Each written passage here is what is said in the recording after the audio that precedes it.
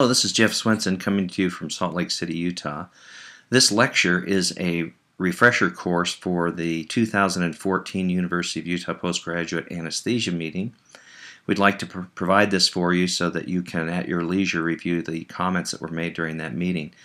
This slide and talk is entitled Riding the Waves of Change, since there are many things happening in regional anesthesia right now. Some of the things that we would like to watch are reimbursement. How close is close enough with regards to the distance between the needle tip and the nerve? Here, there, and everywhere in between, hopefully a new trick. Every year I try and provide some new ultrasound images that might help you in your practice. And great experaltations for the knee. This will be a discussion on the current thinking of how to provide postoperative analgesia for major knee surgery. And of course, we will mention the recent research done with Exparel, the liposome bupivacaine formulation. First, what's around the river bend with healthcare reforms? Noridian Healthcare Solutions is a private corporation that provides administrative services to Medicare starting back in 1966. And they say here that their goal is to help your program dollar go further. A draft statement was released by Noridian LLC in April of 2013, wherein they stated providers should not expect separate payment for the establishment of epidural or other pain blocks unless the block is placed following discharge from PACU due to documented inadequate pain control.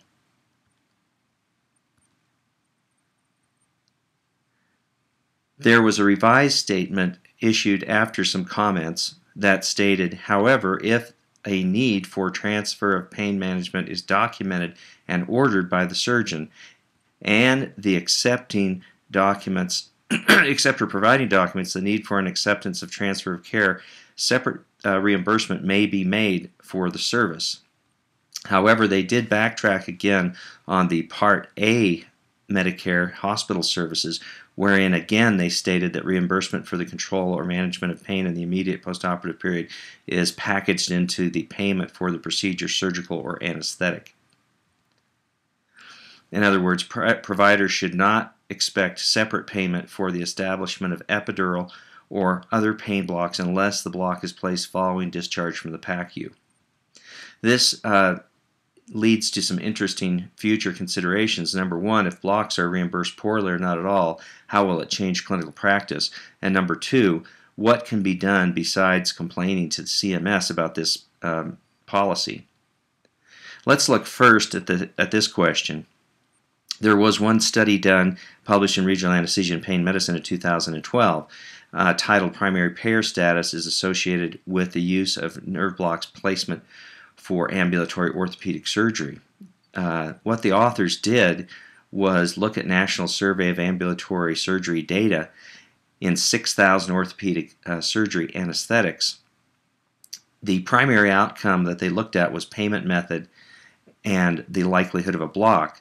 Some secondary measures were surgical procedure, patient demographics, and likelihood of a block. What they found is interesting. Obviously, there was a correlation between many of the more painful types of procedures and receiving a block.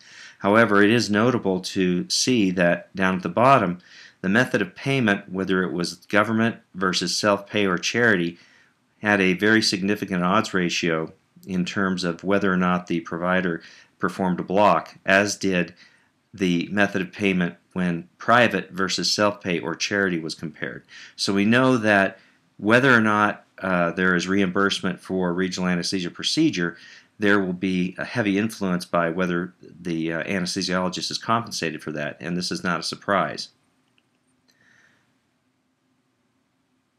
How might this affect patient care? What can we do besides complaining to CMS? Well, the first thing we need to do is recognize that we are in a precarious position.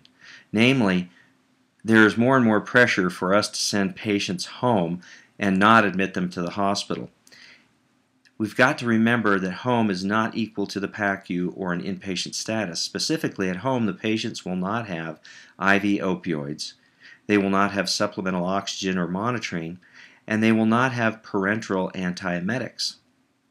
So it is incumbent upon us to try and find out how we can provide safe and effective analgesia where what the patient is getting at home is comparable to what they might get in the hospital.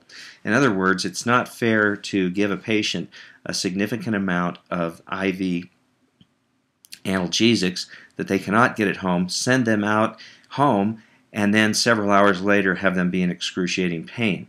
So in other words, what we're trying to do is find conditions that can duplicate the analgesic options the patient has at home in the PACU. We must identify and document which patients will benefit postoperatively from a nerve block. Namely, are there certain types of procedures? Does personality trait have a factor in this? And how does the use of multimodal analgesia affect the need for postoperative or preoperative pain block? This was a study that we performed at the University of Utah in hip arthroscopy patients. This study looked at 107 patients having elective hip arthroscopy, which is a fairly painful procedure. The patients all received a distress risk assessment method questionnaire, and all the patients received preoperative oral analgesics multimodal, namely pregabalin 150 milligrams, tapentadol 100 milligrams, celecoxib 400 milligrams. The Distress Risk Assessment Method, or DRAM questionnaire, is a 45-item questionnaire that combines the Modified Zung Depression Scale and Modified Somatic Perception Questionnaire. This is a method to validate or stratify low, moderate, or high stress psychological states.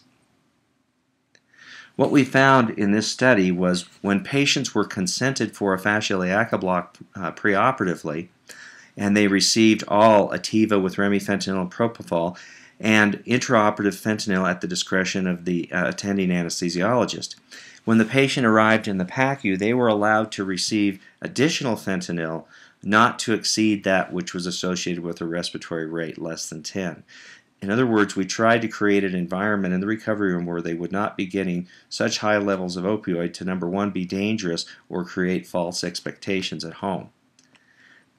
All of these patients had completed a DRAM questionnaire preoperatively. An important aspect of why we started with this particular procedure was if you look at these two panels, they are the same patient. The only difference is an ultrasound of the inguinal region before and after a 2.5 to 3 hour arthroscopy procedure in the hip, wherein significant amounts of effluent from the arthroscopy fluid seep into the tissues and alter the anatomy. This is before arthroscopy. This is after. This is the femoral nerve, femoral artery. This is the femoral nerve, femoral artery. You'll notice that in both cases, both of these structures have been displaced deeply from their original position prior to arthroscopy.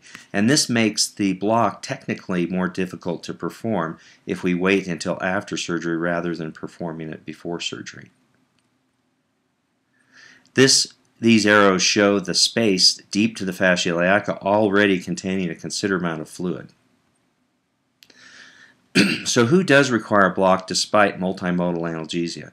In our study, 51% of patients did not require a block, but 49% did. The interesting thing was, of the patients who of the patients who were studied for a DRAM score, the likelihood of the patient receiving a block as their DRAM score increased went from 36 for patients with a low risk, 60% with moderate risk, and 70% of patients with a high DRAM score or high psychological stress required a block after surgery.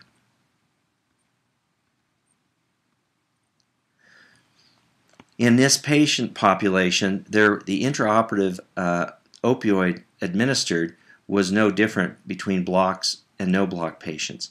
Likewise, the PACU opioid administered was not different between block and no block patients. The initial PACU VAS score, however, was significantly higher in patients who requested a block compared to patients who did not. Fortunately, the change in VAS in response to the block was significantly better. In other words, the patient's pain scores responded more to a block than patients who received additional opioid without a block. And also, the discharge VAS score was the same between patients who received no block and patients who received a block.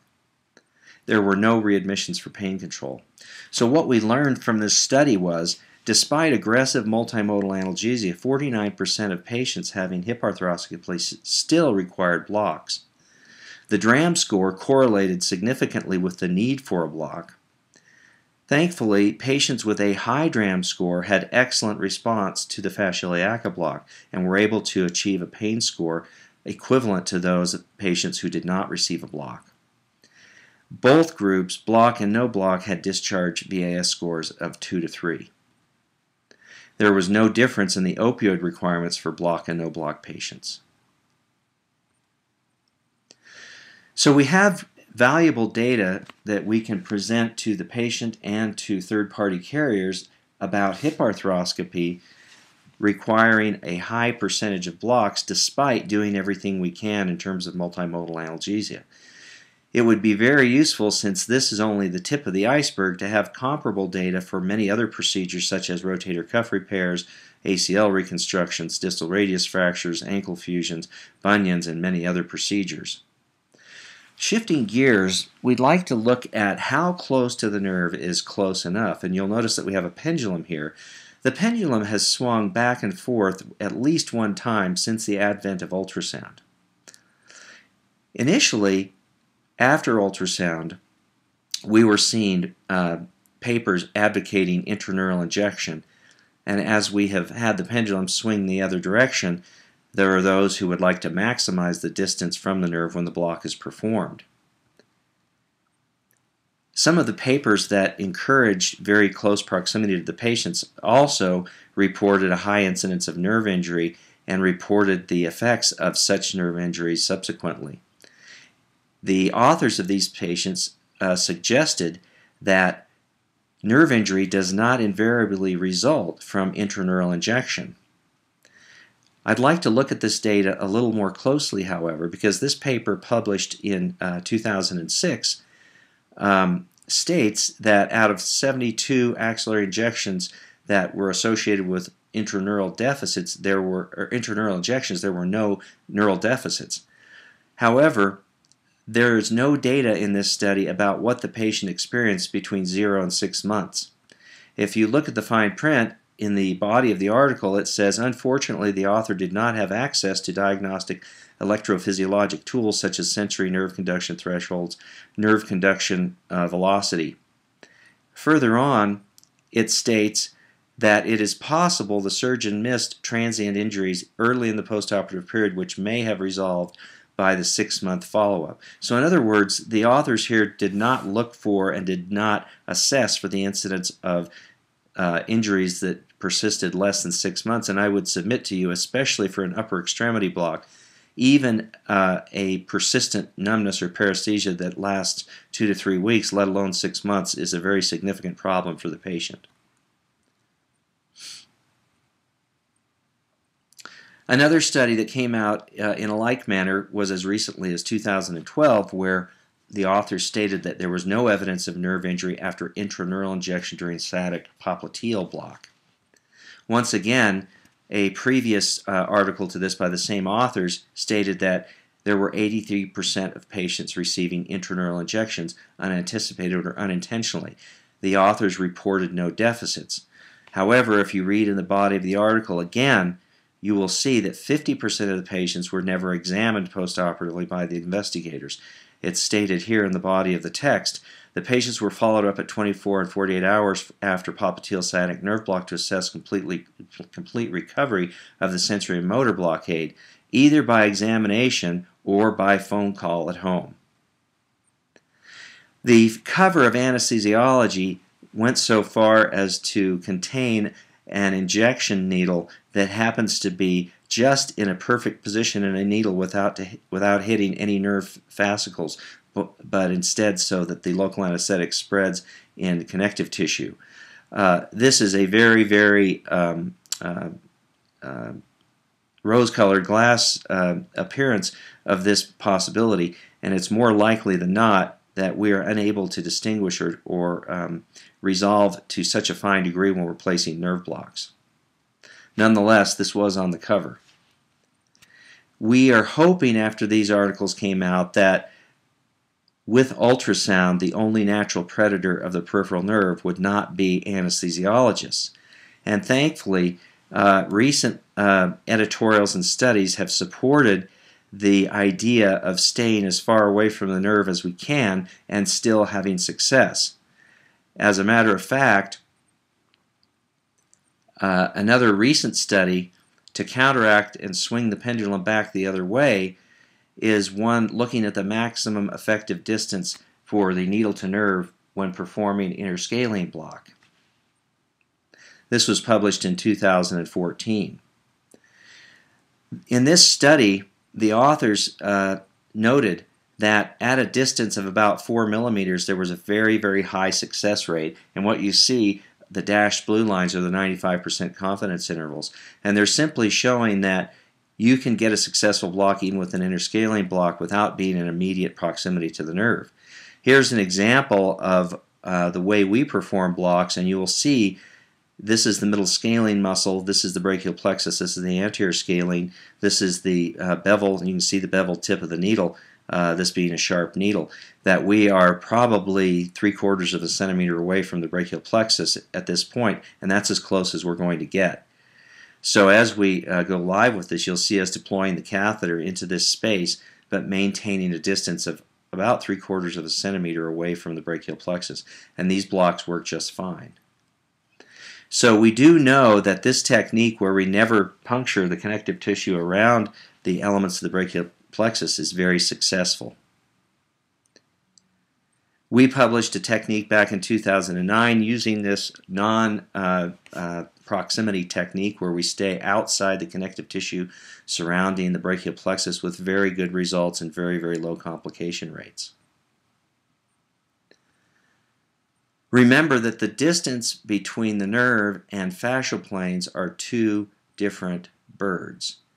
I say that because you can be very, very close to the nerve but have a fascial plane between your needle tip and the nerve and not get a block. And by the same token, if there is not a fascial plane between your needle tip and the nerve, you can be substantially further away from the nerve with the needle at the time injection occurs and still have success. If you look at the left panel, you can see a cadaver dissection, a fresh cadaver, where I'm holding up in my pickups the fascia iliaca overlying the femoral nerve. In the right panel, you can see that the fascia iliaca has been incised, and it's easy to see here how the fascia iliaca is actually adherent to the femoral nerve. So you can imagine if you were advancing your needle from superficial to deep, you could be a millimeter away from the nerve and have a barrier to your local anesthetic and not get a block. By contrast, if you look at the distance between the fascia iliaca, deep to the fascia iliaca, if you look at the distance between this arrow on the left and the arrow on the right, if we are performing a block deep to the fascia iliaca, we can be fairly far away. We can be fairly far away from the nerve and still have this block work. So this will work from far away. However, the needle tip positioned very close to the femoral nerve but just superficial to that fascial plane will not be successful. So it's important to consider distance, but it's even more important to consider the fascial planes between you and your target. Here, there, and everywhere in between. Or what about an ankle block when you can't get to the ankle? What we'd like to talk to you about now are some alternative techniques to block the superficial peroneal nerve, the deep peroneal nerve, the sural nerve, and the tibial nerve. This is a fresh cadaver dissection of the left ankle. We're looking at the medial malleolus. This is the Achilles tendon. This is the medial malleolus. And what we've done here is we have dissected out the tibial nerve here, which is posterior to the tibial artery. And notice we've put our ruler deep to the retinaculum, the flexor retinaculum, and that retinaculum has had to be cut away to expose the tibial artery and tibial nerve. But this is a very, very good example of the anatomic relationships of the flexor retinaculum and these nerves, the tibial nerve and the tibial artery. If we look a little closer, you'll be able to see that the tibial artery is a very reliable marker for the tibial nerve. Both of these structures are deep to the flexor retinaculum, which has been cut away in this view. Now, if we follow the nerve more proximal, so we identify the tibial artery and the tibial nerve and the flexor retinaculum. Here's the tibial nerve, here's the tibial artery, and we have the line here representing the flexor retinaculum, which is intact here. If we follow that proximally, these relationships between the tibial artery and tibial nerve remain constant, or in other words, if you look at the left image on the screen where we are imaging about halfway up the tibia, you can see that the tibial artery is still anterior to the tibial nerve, and both of these structures are still deep to the investing fascia of the leg. In this case, however, posterior to these nerve and vessels is the flexor hallucis longus, and anterior to these is the flexor digitorum longus. So the relationship deep to the investing fascia of the leg and the relationship of the artery being anterior to the nerve persists, and we can use these landmarks to block the tibial nerve successfully a considerable distance up the leg if there's not a good spot to block at the ankle.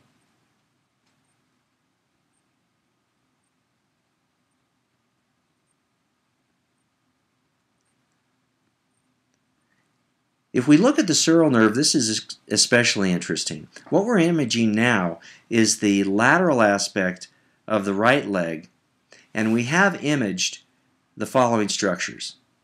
The Achilles tendon is on the left, or posterior. The peroneus longus and peroneus brevis are on the right, or anterior. And if we use a very light touch with the ultrasound transducer, we can see the small saphenous vein, which lies in immediate proximity to the sural nerve. So the sural nerve can actually be visualized pretty easily at the level of the ankle in its proximity to the small saphenous vein. Now, if we look further in a cadaver dissection, we see that surprisingly the sural nerve travels from a position anterior to the Achilles tendon distally and ends up piercing the fascia of the leg between the medial and lateral heads of the gastrocnemius. In this case, we see where the transducer is at the midshaft of the tibia, and we can see the gastrocnemius muscle here.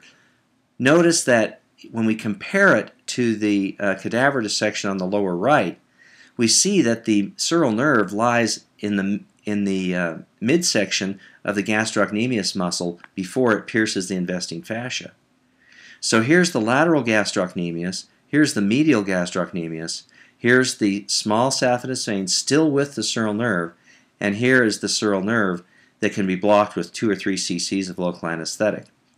So the trick is to find the sural nerve distally at the level of the ankle, and then using a very light touch, trace the path of the small saphenous vein and sural nerve together until they arrive at the midpoint between the medial and lateral heads of the gastroc. What about the deep peroneal nerve? The deep peroneal nerve is deep to an extensor retinaculum which has been removed in this picture. And we removed the extensor retinaculum to be able to show you the relationship between the tibial nerve, or the deep peroneal nerve, and the tibial artery. Notice we have some tendons that we can use as surface landmarks. On the medial side, we have the extensor hallucis longus. On the lateral side, we have the extensor digitorum longus. The anterior tibial artery is medial to the deep peroneal nerve. This is an ultrasound image with the transducer at the level of the ankle, and we see once again the relationship between the anterior tibial artery and the deep peroneal nerve. In this case, both structures are right on the surface of the distal tibia, on the surface of the periosteum. And once again, we see the extensor digitorum longus laterally and the extensor hallucis longus medially. It's very easy to find, if we use a light touch and sometimes color flow, to find the anterior tibial artery and then look immediately adjacent to it to find the deep peroneal nerve. You can inject immediately between or on the lateral side of the deep peroneal nerve about 2 or 3 cc's of local to get a successful block of the deep peroneal nerve. So once again, extensor hallucis longus, extensor digitorum longus, and distal tibia. Anterior tibial artery and deep peroneal nerve. If we move higher on the leg, there are some very useful landmarks to block the deep peroneal nerve as well. These landmarks are the fibula and the tibia. If we look on the medial side of this screen, we see the bony elements of the tibia, which are connected to the fibula by an interosseous membrane which has been marked here. The muscle that we see in this anterior compartment is the tibialis anterior. It turns out that this interosseous membrane between the tibia and the fibula is very easy to see. And in fact, if you have the patient move their ankle up and down, you can actually see the interosseous membrane bow back and forth, and that lets you know that is the correct structure.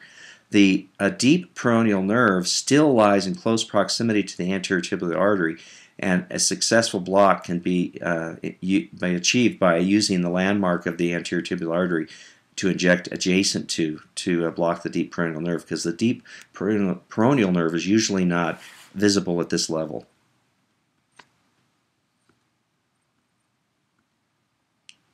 The superficial peroneal nerve is one that is uniquely accessible with ultrasound.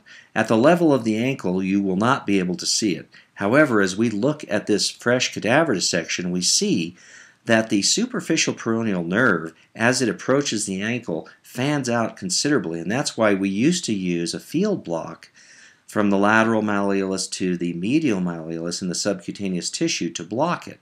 However, if you want to go more proximal, you can block it at the midshaft of the fibula by using simply 2 to 3 mLs. So as we move our transducer to the midshaft of the fibula, you can use the following landmarks to block the superficial peroneal nerve, and these are finding the spine of the fibula, which is on the anterior surface. Off of the anterior spine of the fibula, we will see some dense connective tissue. This is the anterior intermuscular septum, which separates the anterior and the lateral compartments of the lower leg. If we follow the intermuscular septum out to the connecting fascia enveloping the lower leg between the peroneus brevis and the extensor digitorum longus, we can follow the anterior intermuscular septum out to its margin, and we will see a triangular structure there, which is the superficial peroneal nerve. And this has been marked by the 3 arrows. So it looks like a little triangular structure just on the posterior border of the anterior muscular septum and within the investing fascia of the peroneus brevis. We're on the home stretch now. We'd like to talk about great exparaltations for the knee. So what is the big flap about exparal? The big flap is that orthopedic surgeons want pain relief. They know it's important for successful fast-track recovery. However, peripheral nerve blocks, even though they're the most effective analgesic techniques, they're demanding in terms of expertise, and there is a risk of muscle paralysis, which can prevent ambulation in some cases. So this is a very important issue for surgeons, muscle paralysis especially. If we look at knee arthroscopy patients, there are a number of studies going on comparing multimodal plus femoral catheter to other techniques such as multimodal plus adductor canal block, and now multimodal plus intra-articular Exparel. What is Exparel? Exparel is liposomal bupivacaine. It's FDA approved for single injection wound infiltration. It is currently not approved for peripheral nerve blocks. It ideally produces analgesia for up to 72 hours, and because it's high concentration of 1.3% or 13 milligrams per ml, and its wholesale cost is $285 for a vial. Now, I tell you this because it's going to be important from a cost consideration to see whether this, and remember this is the wholesale cost, is cheaper to do compared to a peripheral nerve catheter. The real advantage, though, that the authors are hoping for with Exparel is that by doing intra-articular injections, they will be able to achieve excellent analgesia without having any nerve block or sensory compromise on the surface of the leg or knee. One of the earliest studies performed documenting the duration and effectiveness of Exparel was performed in hemorrhoidectomy patients where wound infiltration was used.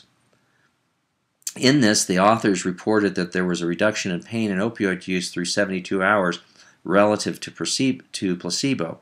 And this was a 45% reduction in opioid consumption and a 30% reduction in cumulative pain scores. This same study was performed, something very similar with intra-articular injections in the knee. Both of these have been published within the last couple of years. It's interesting, though, if we get back to the hemorrhoidectomy study. This study this table is presented in an interesting fashion in that they are looking at opioid requirements in 12-hour increments. You'll notice that in the first 12-hour interval, the requirements for rescue opioid between the Exparel or depot foam bupivacaine group and placebo was 8.5 in morphine equivalents. Now, the authors stated that there was a significant difference in opioid requirements at each subsequent interval in the study. However, if you account for the initial discrepancy of 8.5 milligrams and then subsequently just look at the 12-hour interval difference at subsequent 12-hour intervals, you will see that there was a 5.1 versus 4.3 in the 24-hour interval. There was 4.4 versus 3.3 in the 36-hour, 1.5 versus 2.1, and so on. And at the end of the day, in reality, the only interval where patients required less opioid in the study group or the depot foam bupivacaine was the first 12-hour interval. In fact, there was a trend, if you look, this was not statistically significant, but in 4 of the subsequent intervals, patients actually required more opioid rescue medication in the depot foam bupivacaine group than they did in the placebo group. So it's very important when looking at this data that we look very carefully at it. Likewise, when we look at the knee arthroscopy patient, the patients who received intra-articular bupivacaine versus depot foam bupivacaine. So in this study there were 5 groups. There were 4 groups receiving intra-articular depot foam bupivacaine and 1 group receiving plain bupivacaine. And the analgesia scores in these patients were only significantly different on day 1. On days 2, 3, 4, there was no difference. And again, on day 5, there was a significant difference between the plain bupivacaine and depot foam bupivacaine. So this was interesting. I'm not sure how to explain this difference 5 days out. But needless to say, there is still a lot of information we need on Exparel before we can make a definitive statement about this. It's also interesting to note that peak plasma concentrations in this study of the knee were not apparent until almost 36 hours after the administration of the drug, and that was in the patients who received 532 milligrams. So this is something to consider in patients that you're sending home. Even though the level here was not concerning, the actual peak level does not occur for some time after administration. Knee replacements. Can they walk with a block? For knee arthroscopy, when you look at multimodal plus a femoral catheter, multimodal plus adductor canal, and multimodal versus intra-articular expiral, all of these studies are focused on preserving motor function and also providing excellent pain relief. You remember that back in 2009, we did some dissections and suggested, based on clinical data, that using an adductor canal block can be possible as an alternative to the inguinal approach to the femoral artery or femoral nerve, to allow a motor-sparing block for knee arthroplasty and anterior cruciate ligament reconstruction. And this is just a representation of how this block is performed, with the landmarks being sartorius, vastus medialis. And we're actually a little bit distal to the true adductor canal here because we don't see the femoral artery and we don't see the adductor muscles, but we are just distal to the posterior dive of the femoral artery into the popliteal fossa here in this image.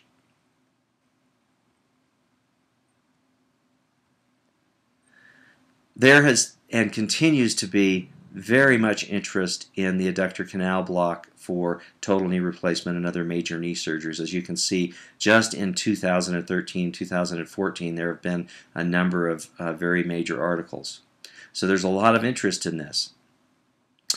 We would like to point out to you one other study that we published in Clinical Orthopedics and Related Research titled Continuous Femoral Nerve Block Using 0.125% bupivacaine Does Not Prevent Early Ambulation After Total Knee Arthroplasty. In this study, we looked at 77 patients who received 0.125% bupivacaine at 5 mL per hour. And we noted that 45% of these patients walked on the day of surgery, 100% of them walked on post-op day 1, and 62% climbed stairs on post-op day 1.